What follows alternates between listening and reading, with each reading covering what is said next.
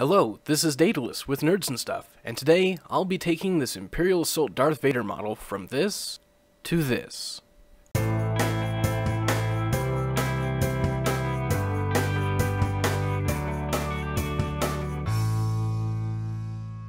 Now, before we get started into painting this beautiful model, I want to take a moment to thank some of our wonderful Patreon backers. This video wouldn't be possible without Patreon backers like you. If you'd like to become one, check us out at patreon.com/nerdsandstuff. Now, let's get started. So I've gone ahead and primed this model black, and I'm going to follow through and just paint a coat of black on underneath. That way, if I need to do any touch-ups later, and, I have to do those touch-ups in black, there won't look like there's two different shades of black on the model. Now, they may sound kind of silly. Well, Daedalus, black is black. I mean, you can't have black shading black, and you can't highlight black with black. This is true. But because of finishes and pigment concentrations, sometimes when you paint black on black and they're not exactly the same paint, you can see a difference between the two paints. It may sound crazy, I know, I understand, I get it, but go ahead and take some of your own black paint and paint it next to one from a different brand. I don't know if you've got multiple options, but you could even just go like Sharpie next to your black paint and you can really see a difference. So that's why I'm kind of putting this slightly darker black on top of a other black. And just a quick aside, we're just going to paint the base too while we're here. And I'll just kind of be doing this just back and forth between fun Star Wars and the painting technique, so we can also kind of get a little, we'll say, overview of what's going on with that. So I just want to be able to cover up any mistakes I might make later on by just having this base coat done first. And now that we've finished the black, we're going to start laying up with a real dark gray and then just kind of keep brightening it up from there.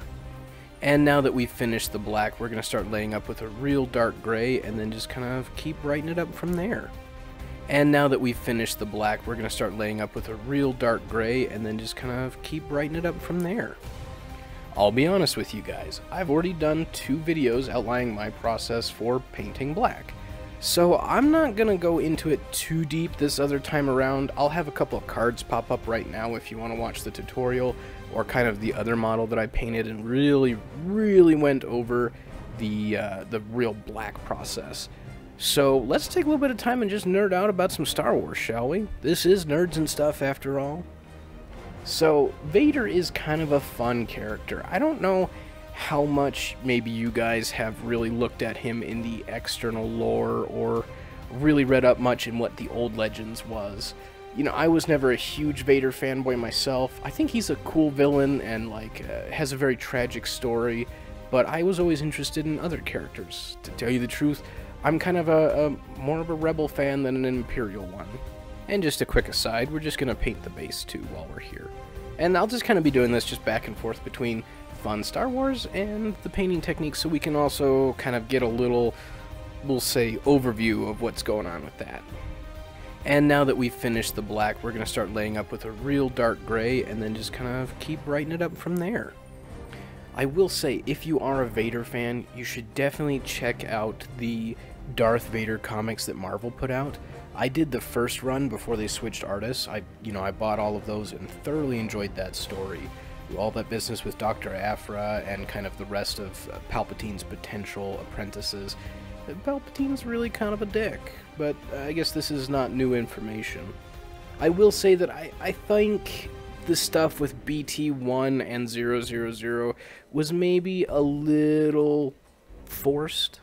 I know they were going for like a foil of R2-D2 and C-3PO, since Anakin always had R2 and C-3PO to work with through like the Clone Wars and stuff, and they were just other voices to have that could be present in the story without being too distracting. But I don't know, I guess every character is present for a reason. Maybe they were just trying to sell more toys, maybe they did just want those foils present in the universe. I don't know if BT-1 and 000, or I guess technically 000, yeah, because you're C3PO, so 000, 000? Tell me what you think below. I don't actually know what the appropriate phonetic pronunciation is now that I think about it. But Also, let me know what you think about BT1 and 000/000. Or if you don't have any information, check them out on Wikipedia and then let me know. Because I'm just curious. I haven't had a chance to really talk with many people about the Star Wars comics. It's not something that comes up much in general conversation, that's to be sure. But it is something that definitely interests me. I do like comics and Star Wars, and especially Star Wars comics. I mean, best of both worlds, right? Okay, we are all wrapped up with the really dark gray, and now we're going to take another step up with a lighter gray mix, just to do some more light highlights on like the cloak and stuff. Now with this model, I am doing kind of the cloak separate of the armor, because the armor kind of has a different sort of color gradient, being more of shiny plastic than the cloak does, which is just kind of black cloth. So I decided to just do all the cloth at once, and then I would come back and do his armor so that I didn't accidentally paint the armor like cloth or the cloth like armor, and just kind of have it look really kind of weird. Textures are definitely something you really need to remember to paint correctly when you're doing stuff like this, because if you don't, you may paint the whole model beautifully, but when all is said and done and you're looking at it, it will just look really weird to the eye because you've painted fabric to be as shiny as hard plastic. It'll look very strange. So you should be able to see the gray gradient start to come out on the model, and it's kind of hard to see because like when the light hits the model and then the kind of natural shine of the black color happens, that's kind of what we're painting, so it's a little hard to pick out sometimes. I know there'll be times when I'm sitting there trying to paint up a highlight and it's already at the highest tone it can be because of what I've got loaded on the brush, but it doesn't look like it because of the glare coming off my light source. So I think you should be able to see that now. There's definitely a lot of lighter grade to it, and I will be washing all this down so it's not going to stay super bright to help blend the colors and also kind of darken that tone. So I'm just picking out some of these ridges along the shoulder where the cloak is kind of creased up a little bit, just to help give it a little more depth and break up the monotony of the black. Oh hey, here's some fun Vader knowledge. This is more pertaining to the movies, so breaking the kind of fourth wall, but I don't know if everybody knows this. It's kind of a fun little factoid, and I guess I've teased it enough, so I should just say it.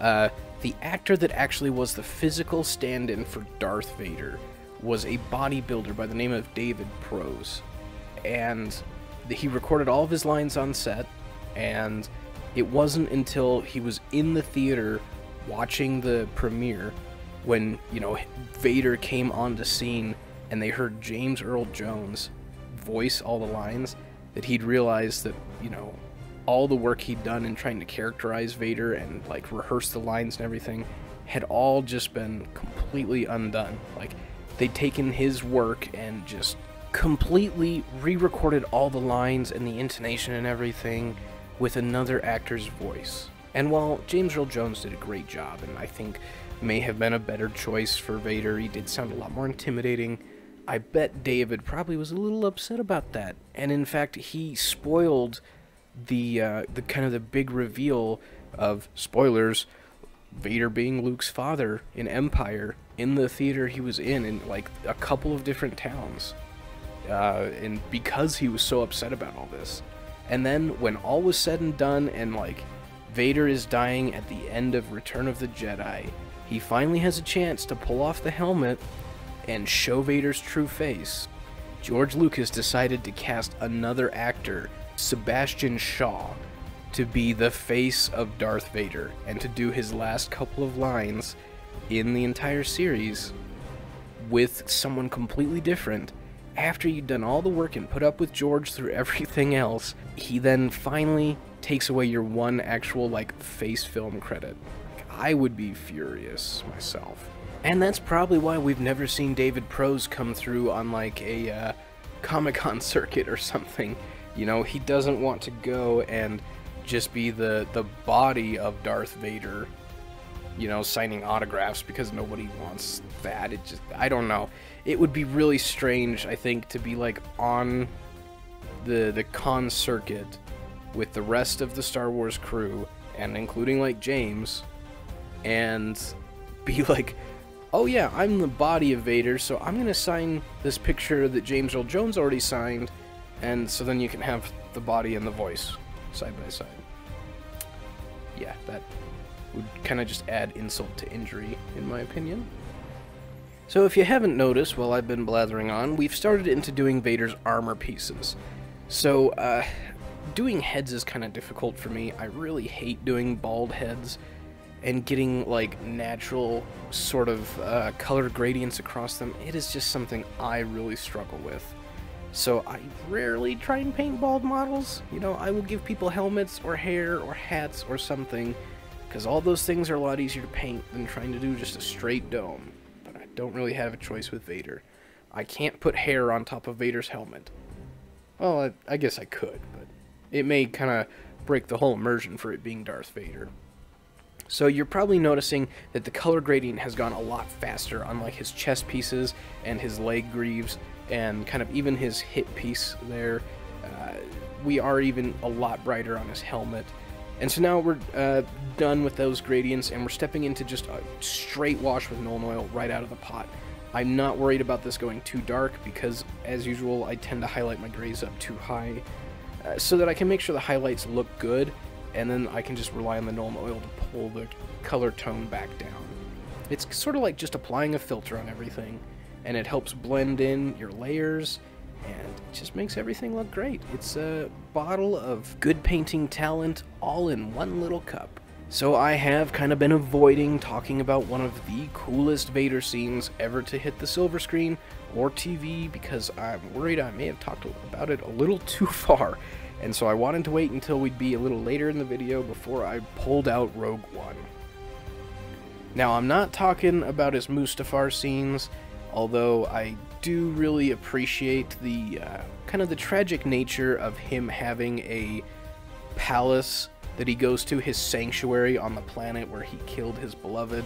The whole reason why he turned on the Jedi, honestly, that was probably a Palpatine move so that the pain would stay nice and fresh and be a tool that he could use against others, kind of harnessing the dark side and stuff. And honestly, on that note in Mustafar, Vader should have known that he was a father, because if he's making a joke like, don't choke on your aspirations while you're literally choking someone, that is like dad joke level 99. I mean, how do you not know, right? Anyway, let's talk about Vader's work chasing down the rebels on board Admiral Raddus's ship, the Profundity. Okay, that was hardcore. I remember seeing that in the theaters, and I don't look at spoilers. I don't even really watch trailers once I get past the first teaser, because I don't want to see anything that's going on. Like, I want to be completely surprised. And yeah, God, when he came out and then you hear the breathing, the rebels all looking in the darkness, and he ignite that saber, oh my God, that was cool. That was like the Vader that you read about in the books, the Vader that everyone is afraid of, the Vader of the comics that is just indomitable and unbeatable. There's just nothing that the normal person can do to even stand against a force like that. And just as a quick aside, I am hitting a few metallic points real quick. I'm getting like his belt buckle, the edges of his saber, some of the buttons on his chest plate, and like his two, we'll say, securing bolts on his face mask, or nubs or something, whatever's at the edges. Not quite sure what you'd call them. Now I'm just hitting a few buttons too with the red and blue. But that was like the coolest Vader moment ever shown. It was truly him in all of his ferociousness, just ripping through those rebels to try and recover those plans. And that was probably, that was really neat. I'm sure if like people weren't Vader fanboys before, like that probably made a bunch of them. And those that were, they probably creamed their jeans a little bit in the theater seeing that go on.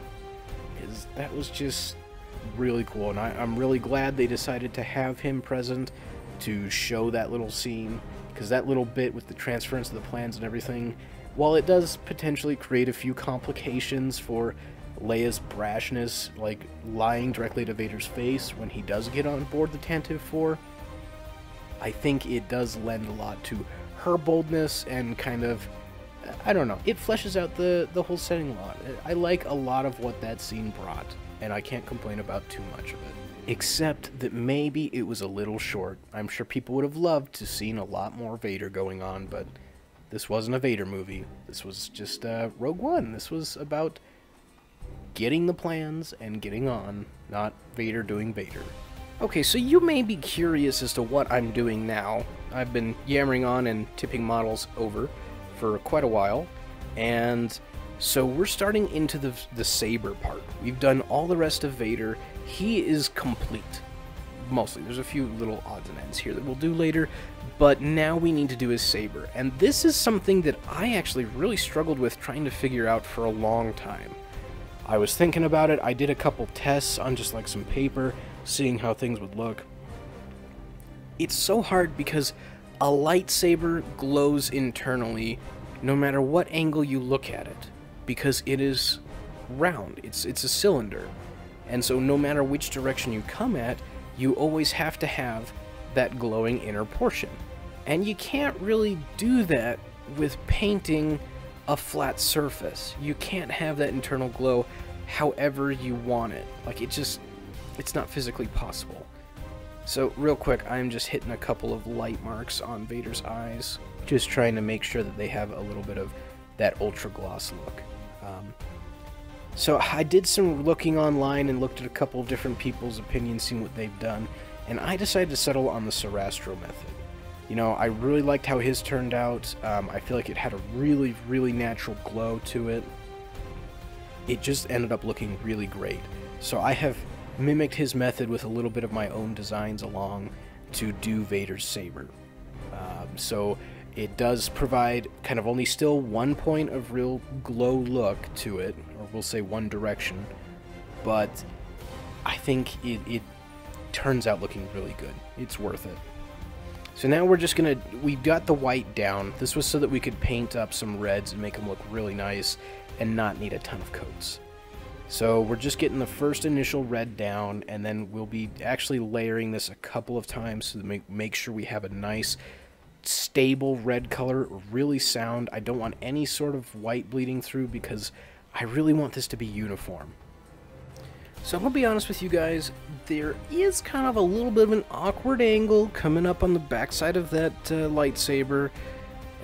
You got to be careful not to drag your brush accidentally or flick paint onto Vader. He won't appreciate it, he may get a little testy, and it is really hard to get that guy happy once he gets all grumpy. I mean, you can't do it with cookies, no chocolates, or, you know, like circus acts. Nothing seems to do it. So, anyway, once you get done with the red, that was just kind of an initial base coat. Then you're following up with a real dark red-orange. I ended up using Reaper Phoenix Red, and this is following up on top of Mephiston Red. So it's just slightly more orange. We're kind of take a couple steps through that path to get to a true orange before we call it. So we're going to take this Phoenix Red, Mephiston Red mix, and we just want to get the whole saber with it. We built a super dark red, and now we just want to step into a little bit more orange, because this is kind of how red glows, right? It's not a super dark red, it glows orange. That's just what it does. And now we're going to be stepping into just a straight explosion orange, which is also from the Reaper line. This one is really it comes out as a really watered down paint, so it's more like, I don't know, straight out of the bottle, I would call it more of a glaze, almost. So it's going to take several coats, and we're only kind of doing this on the half of the saber that is like the line of sight. So this would be the brighter portion, and we're going to kind of build up to that, and then start working down to just like about a quarter of the saber that we want to be the brightest. This is kind of where we're going to have our like origination line take place. And to do that, I've actually taken this orange and mixed it with a little bit of the Vallejo Game Color Silver. Excuse me, Vallejo Game Air Silver. And I'm just kind of streaking through the middle. This is what makes it look like it's glowing. Like, this is the big secret, is coming through with just a little bit more silver, and then a little bit more silver, and then finally finishing up with just a pure silver line right through the middle, really small. Now, mine ended up getting a little big. I didn't have enough kind of orange bleeding through onto the red like I would have liked, so I took some of that Mephiston red and I really watered it down, and I just made a real glaze out of it, and then just kind of lightly brushed it on and then brushed it off, so that some of the pigment transferred, which pretty much it toned down the silver, took out some of the kind of glow of it, but then also worked in the rest of the orange and brought that up a little bit. So it was kind of dual action. And now I'm taking that same watered down Mephiston red, and we're doing a little bit of object source lighting now. We need to make this saber look like it's glowing. So I'm going through with this, and it's a glaze now, it's really thin, and I'm just hitting all the spots that look like they would be in a place where the saber would glow on them. So this is going to be kind of the underside of his cloak and like part of his greaves, maybe even his leg. I'm even going to get some up on the helmet, because I feel like thinking back on, you know, the glow in the Rogue One scene, it was really dark, and so he kind of illuminated himself with that glow, and I thought that was really cool. So I wanted to kind of mimic that, and I wanted to even have on his right eye a little bit of that same red glow where like his normal light reflective spot would be, so it's like the lightsaber's illuminated and then that is the light source that the eye is reflecting off of. And so I put some on hoping that the white underline would pick it up, and then I ended up getting too much, so I just sort of brushed it out real quick. I thought I would have to come back later and fix that, but it ended up looking pretty good, actually. It did what I wanted it to do, and I was pretty happy with it, so I didn't touch it up afterwards, because you could still really see that glow in it, that red, like it looked like it was reflecting the saber. So we're pretty much just going through it, and we're just adding more and more layers, and that's just how you build up color with the glaze. Like, we're just adding more layers in the places where it looks like it would be brighter, kind of not trying to take away too much from the black tone, but also really showcase that that saber is glowing, and I feel like I did that really well. I sometimes do this little technique where I brush on the glaze and then wipe it off. It leaves some of the higher pigment, but I don't know, I like doing that. It turns out looking really well. Now I'm just taking one last pass to make sure I've got any important metal parts. Then I'm just going to touch up that one eye. I still wasn't quite happy with the reflection on it. Eyes are fun. I'm sure if you've ever tried to paint one, you know exactly what I'm talking about. You might take a couple passes at it to get your eye looking just the way you want. Just the way you want it. And now I'm just touching up the base. Sometimes when like the wash goes on, you get this weird sort of streaky like look. So just hitting it with that black again. I'm not doing a base on these because these are still technically going to be used as game pieces for the Imperial Assault game instead of like my usual style game pieces. So I didn't want to have the bases be a little too far. So now I've gone ahead and sealed it, and I just hit it with the Tester's Dull Coat, and now I'm just going to take a little bit of gloss varnish, just brush on gloss varnish, and I'm going to hit some of these places that I really want to shine. And that's going to pretty much do it. Like, here you've got yourself a nice, completed Imperial Assault Darth Vader model. You know, it just looks really good. Thanks for watching this video and hanging out with me. If you have any questions or comments, just leave them below. If you haven't subscribed to our channel yet, please do so you can be notified when additional content comes out. And as always, until next time, happy painting.